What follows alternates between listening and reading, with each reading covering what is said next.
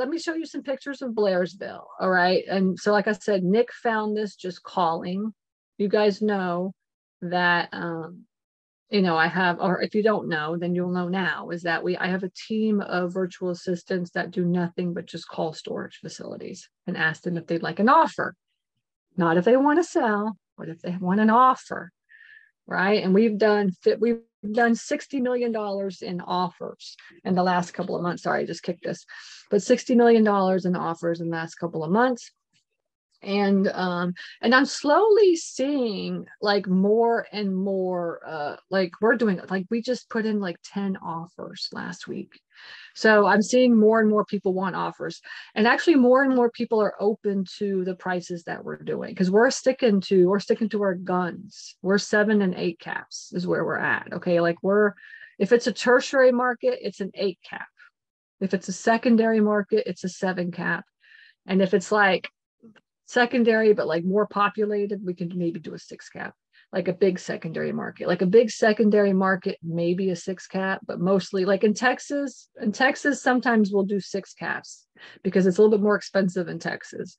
But actually we're really sticking to our guns. It's really 7 and 8 caps. And every facility that we've gotten under contract in the last, couple months have all been 7 and 8 caps. So a lot of people, I see a lot of posts about the market is horrible.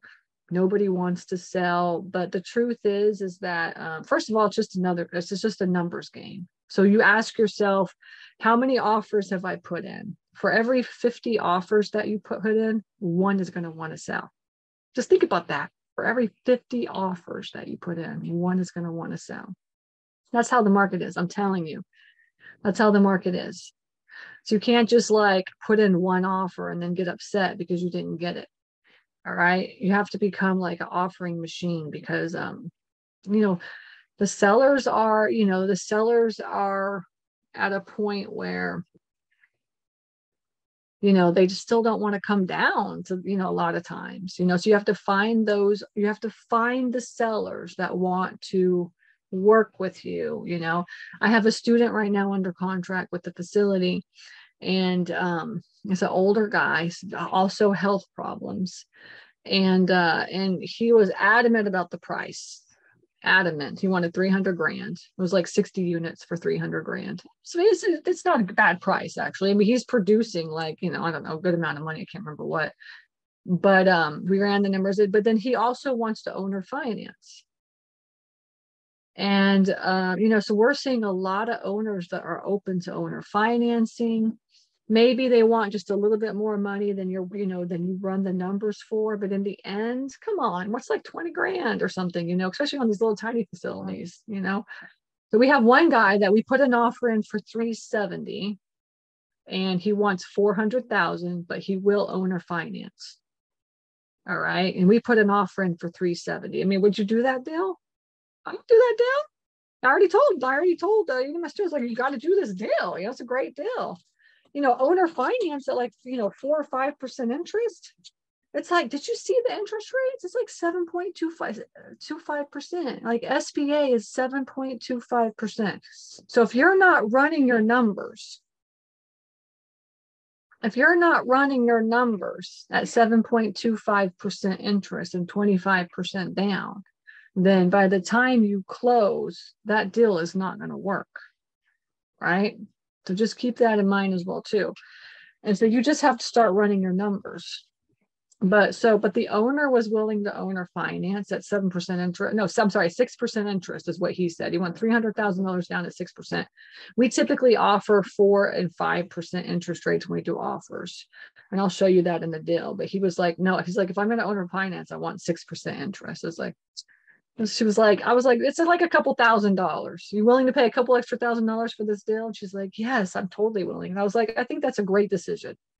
So you don't want to get too picky, and the numbers are still going to, turn out, good. So, because we always shoot for 10% cash on cash return. She was like well above 10% cash on cash return. Okay. So yeah, so we've got this one in Blairsville now. This is the first facility in our fund, right? In the 506C fund that we have. And it's a good one. Now I'm like sharing this fund with my investors. So I'm giving up 75% of this deal. And all of the deals that we find for the fund, I'm giving up 75% of the deal and only getting 25% of the deal. The question I have for you guys is, would you do that? Would you do a 25-75 split with investors, just so you can get a deal done?